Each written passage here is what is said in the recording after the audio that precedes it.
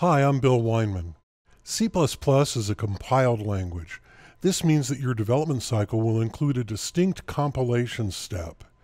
If you're already familiar with a scripting language like JavaScript, Python, Perl, or PHP, this may be a new experience for you. Languages like JavaScript, Python, Perl, and PHP are effectively interpreted languages. This means that your entire toolchain consists of an editor and the language interpreter. Your development cycle is simple. You edit the source code and you run it. Then to make a change or continue developing, you repeat the cycle, edit, run, edit, run. C++ is a compiled language. This means that before you can run the code, it must be converted from source code into something your operating system can run.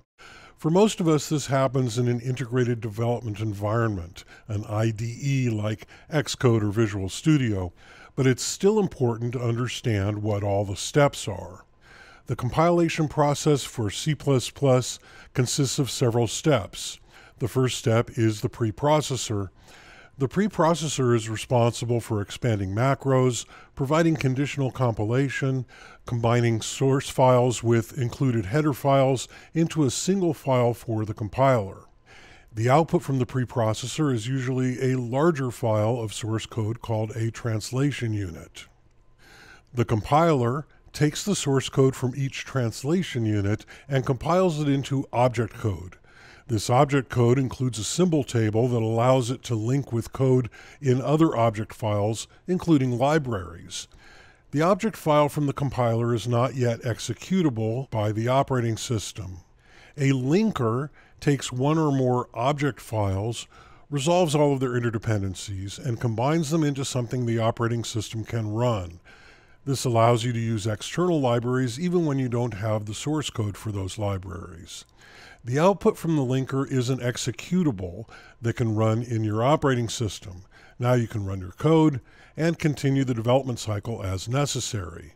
In most cases, especially when you're using an IDE like Xcode or Visual Studio, all of these steps, preprocessor, compiler, and linker, are automated by one command. This combined set of actions is often collectively referred to as compiling. And even when considered as a unit, each of these functions is performed as a separate step, and each step is a vital part of the process.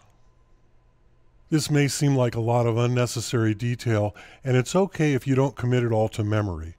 As we get into the details of C++, you'll get a better understanding of how this knowledge impacts your coding.